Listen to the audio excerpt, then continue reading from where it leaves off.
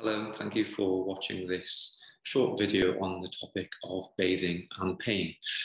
My name is Ferry and I'm an occupational therapist and director of the OT service. I think I don't just speak for myself when I say that I've often considered being able to justify bathing. So by that I mean somebody being submerged in water for somebody with joint and muscle pain.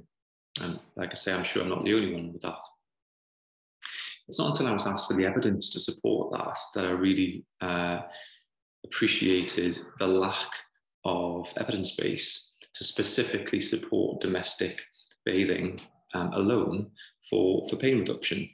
The truth is, there is no obvious study or research that suggests standard domestic bathing, being submerged in warm water, does anything to significantly reduce pain and muscle stiffness alone.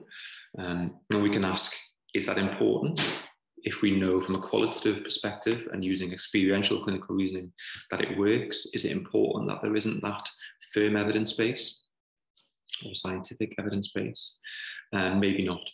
But if we're putting reports together, it would be really useful for us to know exactly what the evidence says, so that we can not only justify our recommendations, but maximise our clients' outcomes.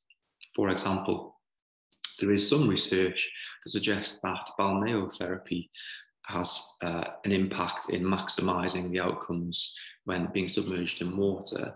So Ballo in 2005 and Kiligoglu in 2009 both completed research studies that looked at balneotherapy, so that's mineral water bathing essentially, and they were able to demonstrate that our outcomes were improved for people.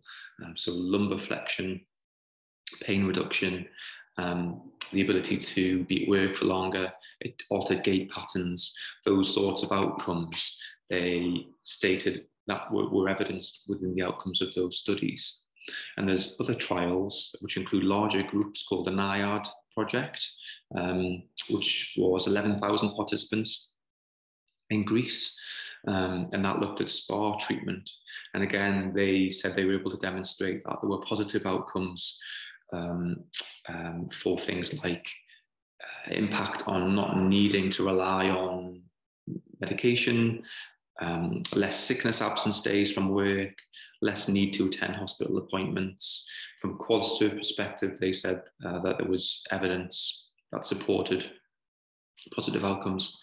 So really what I'm suggesting is that are we aware of what the evidence says that we can do to maximise the outcomes for our clients? So rather than just saying somebody, yes, we can justify regular bathing for somebody to reduce muscle pain or joint pain if they have a condition such as rheumatoid arthritis, for example, and actually the evidence suggests that isn't necessarily the case. Although they might need to bathe for that, are there other things that the evidence suggests we can do or recommend or support to actually truly maximise those outcomes? So do we look at the water temperature? Do we look at the mineral use? Do we look at spa facilities on baths to really be able to evidence those as recommendations and then maximise functional outcomes, engagement and occupational performance, and ultimately support somebody's long-term health and well-being? Now, I suggest we don't do those things because we don't necessarily know what all the evidence says, and I certainly put myself in that position until I did this research. It's really interesting moving forward.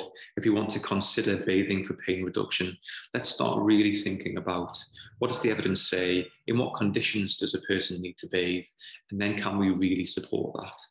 There's a lot more information about this, including the research trials I talked about on the Abacus Academy website. So I would strongly recommend that you register free for that.